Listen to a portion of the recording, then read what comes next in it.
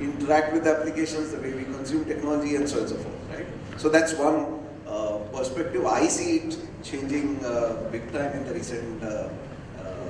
recent past few years, right? That's one.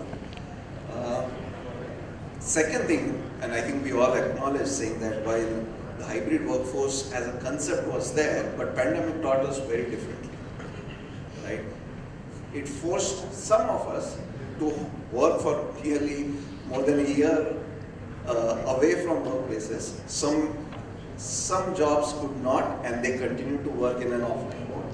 But it forced some of us to kind of work in a hybrid mode, to a scenario today where we say we are never going to be back into the normal world, the old normal. So the new normal has taken over the old normal, right? That's the concept that is going on now. Now what does that mean? Saying the setup of hybrid, which means some teams, some individuals might continue to work in an offline mode, some in an online mode, some will come in at some point of the day of the week. I don't think we'll have a scenario where everybody turns up into an office on every single day, or even one day. Now, if that is what is a hybrid setup, that puts up a huge, I'm not saying question mark, but a huge challenge for leaders here to kind of go ahead and look out and solve for it, right? And I'm sure they would have been doing it in different shape and form, and we would have to take their views today, but good and bad, right? But what did this digitalized world do for us? One. Good evening, everybody. Thanks for making time for us. So, the way I look at it, firstly, I would like to differ on one point. It's my firm belief that there will be a growth in the overall remote work environment, right? While yeah, during COVID we had a knee-jerk effect wherein we suddenly, perforce, were all working from home. Post that, you have seen a strong pushback from the organizations that come back to office. Some down, done again, all are going on. But as a trend, I see a strong resurgence of work from home. Right? In fact, people talk of work-life balance. It is actually work-life satisfaction. Right? You can work from home and still not be satisfied when coming to office every day, and can still be very satisfied. Right? So, while certain, there will be a flexibility for employees to choose where you want to work from, right? Without any particular mandates. As long as the work gets done, well, everybody is happy. The second thing that I see is a strong surge in the area of automation and AI. Today, yeah, a lot of us, as part of digital transformation, one of the first things people talk about is automation. Let's face it. Now, yeah, it helps us streamline processes. It helps us move from a more people-centric organization to a process-centric organization, perforce. But the area where AI, right, or learning will help embellish this is in the area of handling exceptions. Today you might have a lot of processes, but exceptions we handle manually, right? Handling complexities, and more importantly, leveraging of AI in the area of compliance. We see a strong resurgence over there. Now, what does this mean for 5 years back? What happened? And I was not really sure whether we will be using cloud to that extent. But today, everything is almost on cloud. Your more critical applications on cloud, the regulation is supporting to use cloud to extent. Now, the second part, which I would say that after COVID, organization has realized that the agility, sustenance, and again the flexibility is very much essential.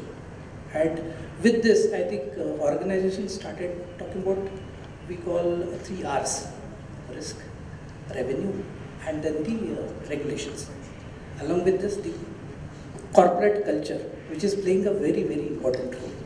Now, when we say risk, I remember when during COVID time, if you ask me, my wife was a CISO because she used to tell me, don't sit here, sit there. So that's something which I have seen. So of course, a lot of things are migrating on cloud. So risk is very, very much, is going to be the integral part. And workspace, when we talk about workspace, is very much essential that we need to maintain the basic hygiene. That's something which basically we need to look at. Second is the revenue part, where actually when we are going to cloud, how much it is going to hit my pocket. that's today is still, is a question. We do not know whether my cloud instance is in a RI, which is a reserve instance, or it is basically you pay per use kind of an instance. And we do not know, we cannot have that kind of a visibility that down the line, maybe today I am paying on-premise maybe 1 lakh, tomorrow I will pay 3 lakhs per month. That's something which is basically hitting a lot of companies, organizations. So I think CFOs are also vigilant, and that's something which I think is a very important role. So I can go to Australia, I can work. Are we extending people to work from Australia outside India? How we are going to take care of those risks and regulations, and that's something which is basically important. And to allow this, I think cloud is the platform which can make this happen. So that's something which we need to be very sure that next few things, maybe next few years, I think you will see a lot of things are adopted on the cloud. There will be new things coming up as well. But at the same time, risk is dynamic. We need to also think of how we can actually make a balance between our adoption and security. That's something which I think is going to be very crucial in coming times. Actually, the point of risk and regulations is quite valid, and a lot of industries have adopted it very differently. Let's say like banking have adopted to the regulations which is set by RBI's, health industries on those so-called HIPAA guidelines and so on and so forth. Thank you for this question. So, securing digital workspace has been super critical for every organization here, and also to the IT leaders. If you have secured digital workspace, it helps you in many ways. You secure your employee data, your customer data, and your business data, and that also helps you to comply with the regulators and different standards. But I mean, every industry has. Yeah. So I mainly come from pharma industry. So pharma is one of the heavily regulated industry. So at every step you need to face regulators. Yeah. And while facing those regulators, you need to give them a confidence that whatever data you are storing, whether you have your clinical research data, you have your research and development data, your formulations, is well protected. Yeah. So that is one part of that. The other part is that when you have digital workspace, how you are securing or you are facilitating your resource, your employees to have access to your IT services in a secure way. Yeah. And again, it roams around people, process, and technology. You may have best technology at your organization, but if you don't have good people to manage that, it again becomes super challenging. So having a right fitment of people, process, and technology helps in that way. But there are other, misconceptions. I would say many organizations, when I interact with CISOs and CTO or CIOs, they don't have clarity that from where they should start this, to securing their digital workspace. And as a baseline, I would say that we should start with a full audit and risk assessment to understand that where your digital strategy stands. Found that there is any challenge. We delivered so many digital initiatives, projects in there. Once people get convinced, once they get trained, once they get hands-on, they definitely have. So that's the way. I think very rightly said. Connect, communicate, and collaborate. The aspect of collaboration is so important because we at the same time need to get our users enabled with regards to what we are kind of bringing as a change out there, right? Very valid. I think all of us, while on this journey, would have gone through different scenarios of delivering this change in the market, right? Or looking at the change which is coming at us and kind of adapting ourselves and kind of delivering the change to our stakeholders. And Mohar kind of comes in from a very different perspective on this panel, saying that he gets to see a lot of these things which are happening across the industry, right? So Mohar, my point to you would be,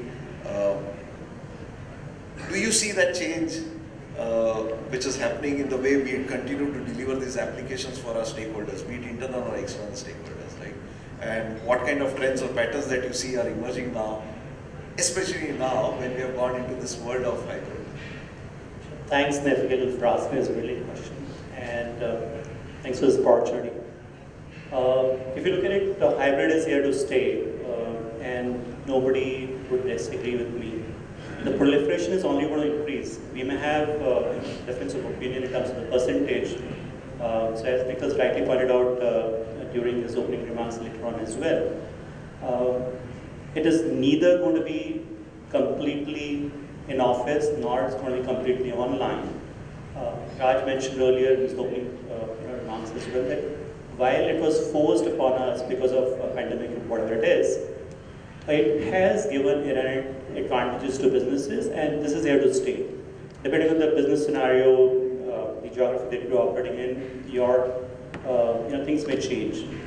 Now, for this hybrid scenario which is here to stay, and something which is going to proliferate further, what is something which is very, very important?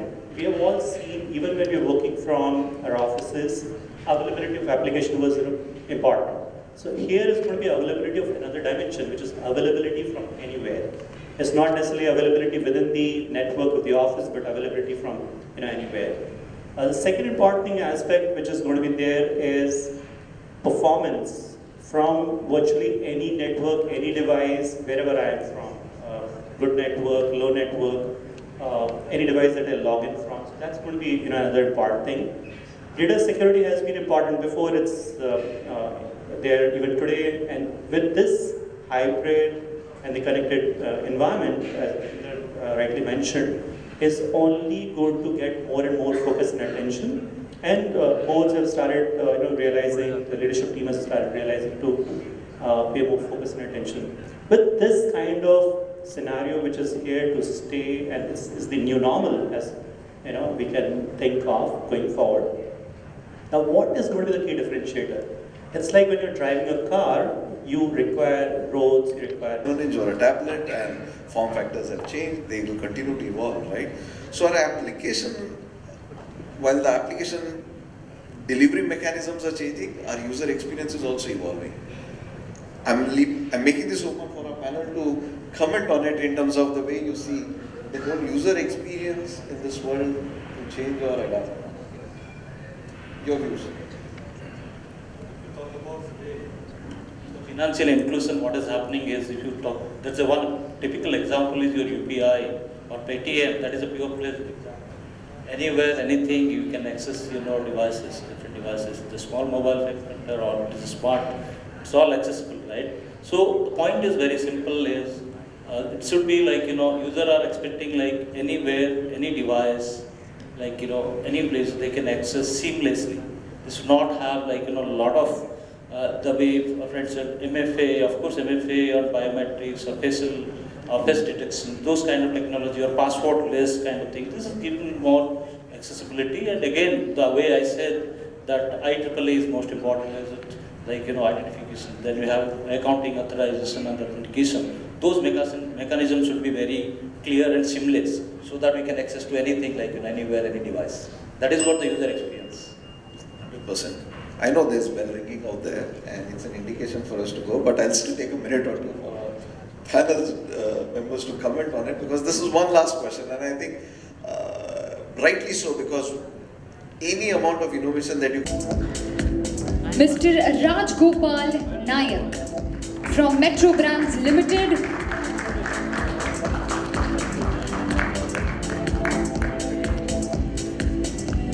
Mr. Birendra Mishra from Alkem Laboratories Limited.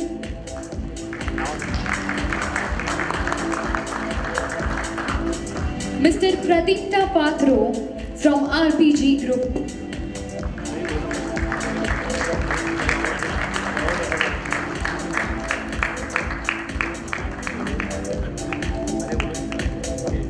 Mr. Harshad Mengle from Aditya Birla Group.